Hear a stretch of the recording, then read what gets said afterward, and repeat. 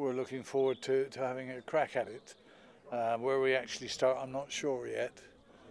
The Cigarro, I think it's the first, and if things unravel satisfactorily, it's a possibility. But whatever, we'll certainly give it a go.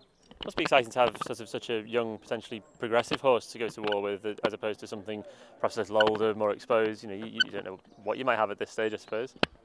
There's some very promising 3-year-olds. None more. Well, the Leisure winner last year, he's a possibility, and the horse who finished second or third, Stradivarius, who won the Gold Cup, and so he's beaten us a couple of times. So we've got to find a bit of improvement, but he is a progressive horse, and one live in hopes, you know.